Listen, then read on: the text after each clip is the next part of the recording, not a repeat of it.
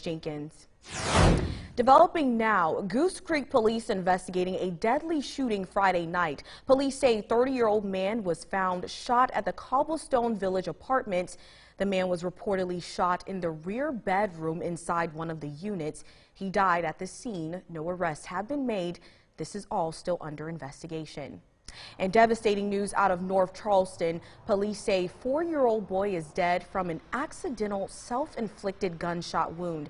It happened early this morning at an apartment on Morris Baker Boulevard. The child was taken to the hospital and died. Police are investigating the incident.